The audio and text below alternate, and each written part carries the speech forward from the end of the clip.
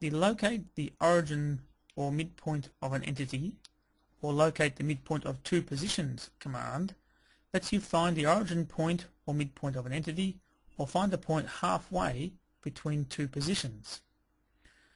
To draw lines that connect the middle of this line to the center of this circle and the center of this arc, first start the line as usual, then select the position location command.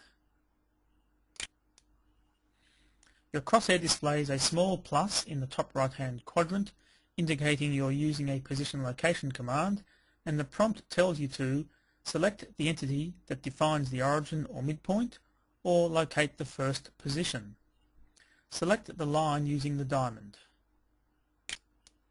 The line starts at the middle of the line, its origin.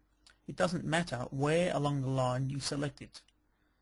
The position location command stays active, as shown by the small plus in the top right hand quadrant, allowing you to define the end of the line as the origin of another entity. For example, a circle's origin is its center point, as is an arc's.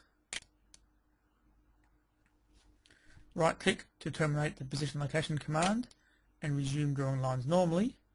Right click again to stop drawing lines. The other ability of this command is to find halfway between 2 points. For example, a circle could be inserted halfway between the end of this green line and the end of this red line. Select the relevant circle command, then select the position location command again,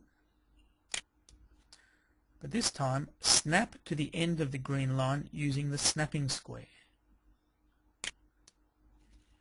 Because an entity hasn't been selected, RealCAD can't determine the midpoint or origin, therefore it needs another point so it can work out the point that is halfway between them. When you move your crosshair, you'll see the circle moving, so it is always halfway between the point you just snapped to and your crosshair. Snap to the end of the red line using the snapping square, and the circle is drawn in position. Right click to terminate the position location command. Right click again to stop drawing the circles. That completes this tutorial.